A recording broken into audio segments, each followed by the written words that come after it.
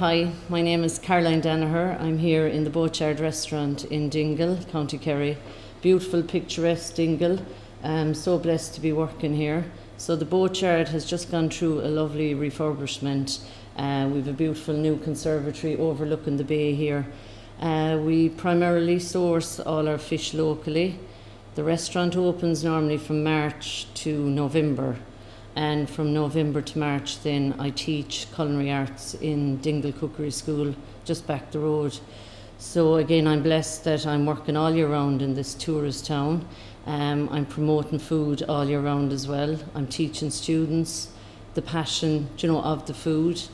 And we're here in the Boatyard, I suppose, 8 years, and thank God it's going strength to strength. So the way my job is changing, I'm also programming ovens now. I'm telling computer programmers how to program the oven to suit our needs. So it's great. I'm lucky that I'm chefing and that I'm also involved in the new technology coming up. I've been to Italy looking at the new ovens, the computerized ovens. What they basically are is a tablet, and you hold your finger and you drag and drop your item you want to cook in the oven, and it cooks it to that perfection all the time. So I suppose I am accepting the future of the chefs is changing. I'm on board with the new technologies. I'm learning about them. Whatever we say that, classic is fantastic, but we do have to move with the times as well. In Asia, it's robots that are loading the ovens now. My colleagues are over in Asia that work with Moduline, Moduline is a regen oven company. So they do slow cookers, regen ovens, and in Asia at the minute there is a robot actually opening the oven door for the chefs and putting in the food. This is the future. I think the commie chefs coming up are so lucky for the future, because 20 years ago when I started, there was a lot of screaming, there was a lot of roaring. That is true. That's totally changed in the last 5 or 10 years. I was lucky to do the honours degree in the IT Tralee. I was lucky to do food photography, videography, food styling. This has all been introduced now, as part of the honours degree. There is just such a scope for the upcoming chefs. And again, it's all down to drive. It's all down to drive for themselves. I have the passion. I love every part of it. I love waking up in the morning. I love looking out the bay. I love to think about who's coming in with what today.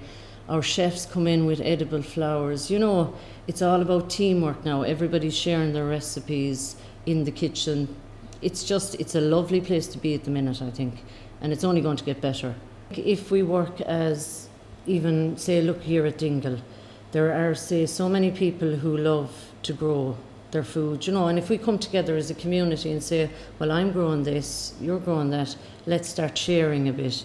And I do think it's feasible. We have a lot of land, and that if we can get a good community together and start sharing a network, confidence is huge. I suppose it took me years. I didn't believe in myself for a long time, and it took me a long, long time to believe that I can do this too. I used to look at chefs and say, I'd love to be like them.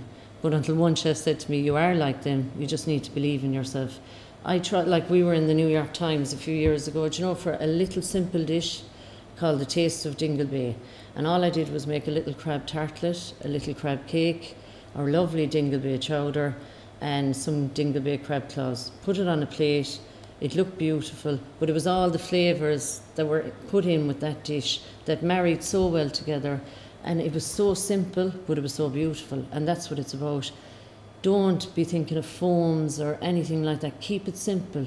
Use our herbs, use our locality, and just cook from the heart, really, And that's what it's about, the heart.